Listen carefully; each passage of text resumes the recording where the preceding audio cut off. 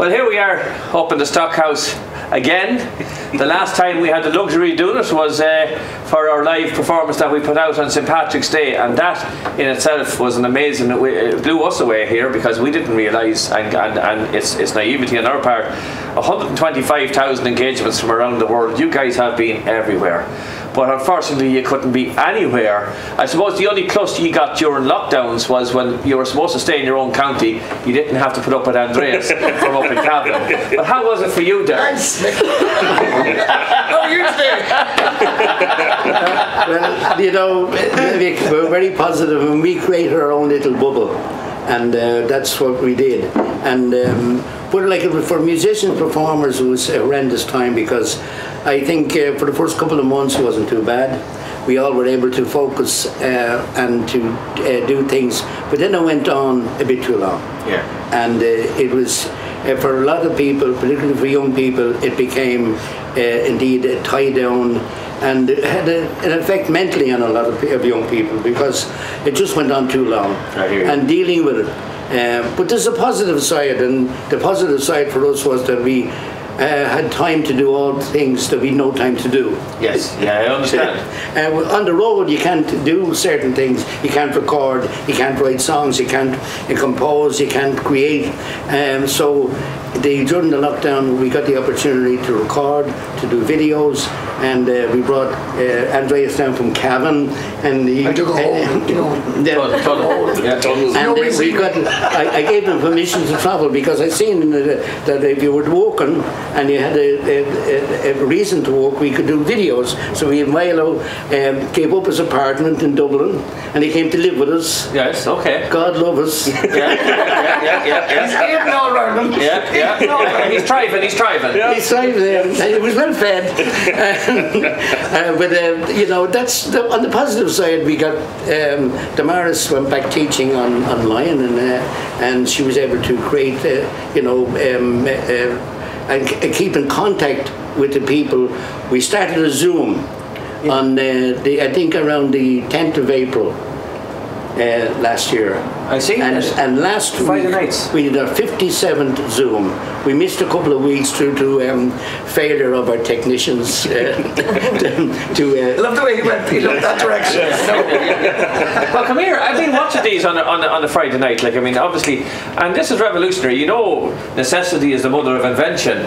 But you guys were going out regular, and again reaching out to a massive diaspora with your Zoom concerts on Friday nights, and that in itself was a leader. But now we can continue that here in Stockhouse because we're going to do what, 13 weeks? Yep. Yes. 13 weeks of live music, and according as we can live stream it out here now to our outdoor dining, but as soon as we're able to go indoors, we'll have folks socially distanced, of course, but back in, and we'll follow restrictions, but we'll get live music back on the road with that, and we have the help of the live music support scheme come on board, which is good for everybody in the industry that's involved in it. You guys, ourselves, and our production crew here, Darren, is just a marriage made in heaven as far as we're concerned. But we are delighted to be involved in helping to bring the music back, because an awful lot of industries suffered throughout this, but none more so than the music industry. And you know, you're very lucky in that sense that you have a very positive attitude. A lot of venues that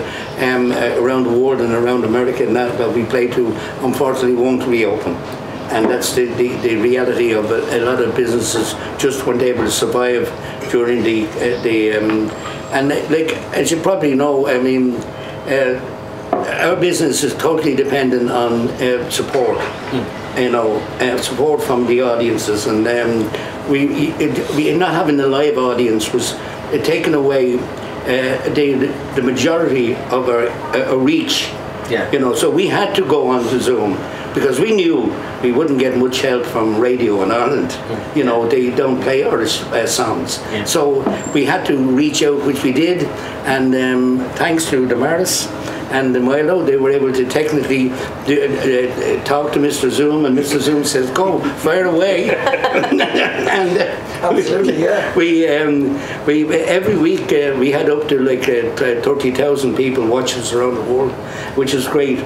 And we were able to, keep in contact with our base. Yes. Yeah. And as well as that, like, people could go back and see it.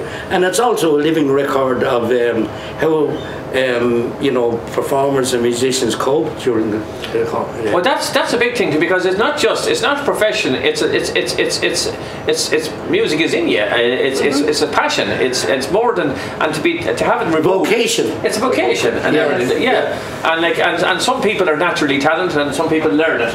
But I'm going back to the castle. It was better crack there. I'm going to castle. It's our 5th castle round this week. And I'll tell you something. I've enjoyed them. But it is great, and we're looking forward to this. We really are. I mean, but there's live music, and then there's live music, and your music is the epitome of live music. Don't ask me to say it again. It's a bigger word than wheelbarrow. I don't know how to spell it, but it is. It's spontaneous. A lot of our entertainment is spontaneous, and that is, the beauty of artistic creation on stage can be a very great thing for audiences, because you can go out and do the same things every night you perform. Yes, yeah. But if you can make it that it looks like the first time you've ever performed it, it is great for an audience. And that's they feed off the talent. And despite what you think, I have got the most talented band in Ireland, and the man from Cavan here is come a down wizard. off the mountain, Katie Daly. That's right. We have seen it. We have heard it. Jerry, Sorry. did you ring Jim, because we need an MC? Jim is coming. Anyway, if Jim can't come, could you do it? He's talking about his organ again.